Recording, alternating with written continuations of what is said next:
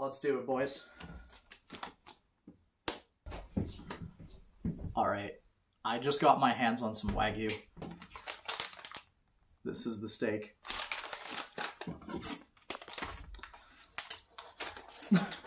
I am so hyped for this. I'm not worthy to be touching a steak like this. It's one of the best cuts of meat in the entire world. And I just got my dirty, unworthy hands on some Wagyu. It's not A5, but it's Wagyu. It is incredible. Just me touching it, the fat is melting already. What I'm gonna do, I got a New York strip, half a pound. I'm gonna cut this in half. Let it rest half hour, room temp. We're gonna hit it with just salt, just pepper. We're gonna hit it on a really hot cast iron pan. And we're just gonna add salt and pepper and we're gonna cook it and we're gonna see how amazing this is. Let's do it, boys. Alright guys, I got the steak here. It's been resting for a half hour. It is amazing. Just going like this, it melts right in my hand.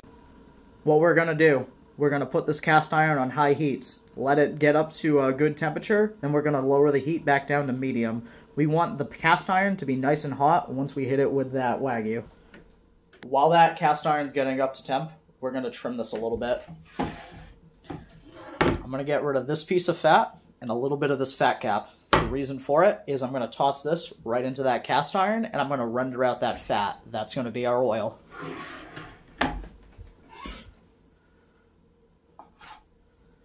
It cuts so unbelievably clean.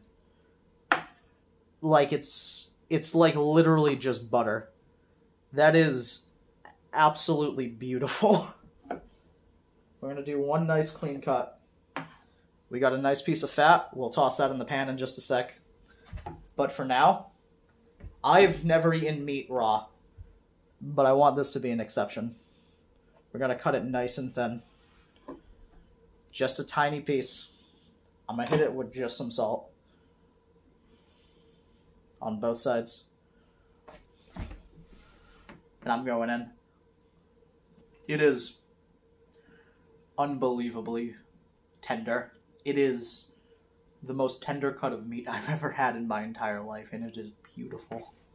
Alright, now that we're getting ready to put this in, I'm gonna salt and pepper it. Anything else would be a shame. So we're gonna hit it with a good bit of salt. Just all nice and over. We're gonna want it a good bit because we're putting the whole piece in one go. And then we're gonna add some pepper, nice and coarse. And we'll rub it in. Do it to the other side. We're gonna wanna get this on all sides. We're gonna roll this in. Now that this is nice and seasoned up, we're gonna take it onto that cast iron. We're gonna kill the temp, hit it back on medium, and we're gonna cook this bad boy. Alright guys, we're about to drop it right in that pan. We're gonna hit it with some of that fat right over there first. We're gonna render it out. I'll show you how that works. And then we're gonna go right at it. And we're just gonna dump this right in. We're gonna let it render out for about 10-30 seconds. And then we're gonna put the whole steak right in.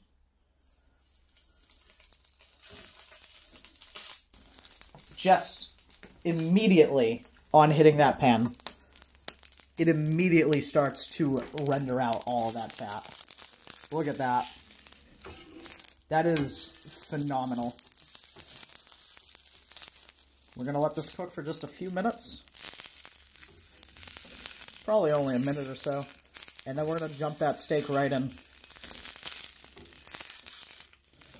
No butter, no nothing. We're just hitting it. Alright. The pan is nice and oiled. I'm going to crank the heat up just a little bit more because it's a little bit of a thin steak. And then we're going to drop it in. I'm going to keep flipping every 30 to 45 seconds. I want to develop that crust really nice over the next 3 or 4 minutes. Now let's do it, guys.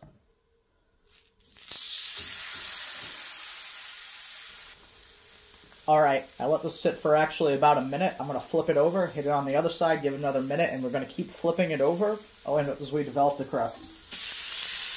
Just look at the crust on that bad boy, and that's only after about 45 seconds. And that's the other side. Now I'm going to hit this 30 seconds in between for the next 2 minutes. Flipping it around again, you can start to see that now the fat is starting to develop even more, and the crust is starting to get nice and dark. So we're going to kill the heat. And we're going to immediately take it off the heat. I'm taking it off the heat, putting it back on the cutting board. We're going to let this rest 5 to 10 minutes. While it does that, it's going to cook inside and keep it going because the outside's a lot hotter than the inside. So we're going to let that rest 5-10 minutes. Just look at that crust. It is phenomenal right now. Listen to this. You can just hear it. That is some damn good steak, guys. I am so hyped. Alright, guys. It's been a few minutes. We let it rest. It's time to cut this bad boy.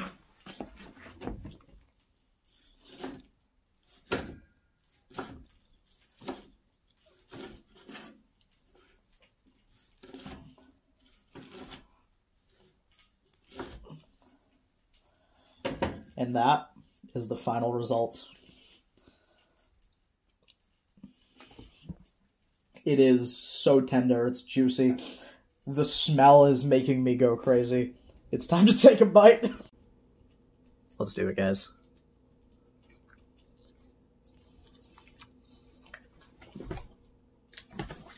The taste is absolutely amazing.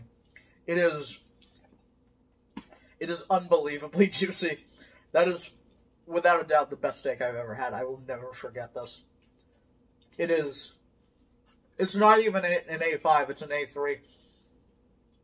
That is the best New York strip I've ever had in my entire life. And I'm going to demolish the rest of these pieces in the next few minutes. Thank you guys so much for watching. I love this. I'm so hyped. I want to say thank you. And I'm going to be bringing videos every single week to you guys. The next video is going to be cream cheese frosting. I'm going to show you guys how to make a few different kinds. And I'm going to show you what we can use it for. You guys have a great day. I love you all.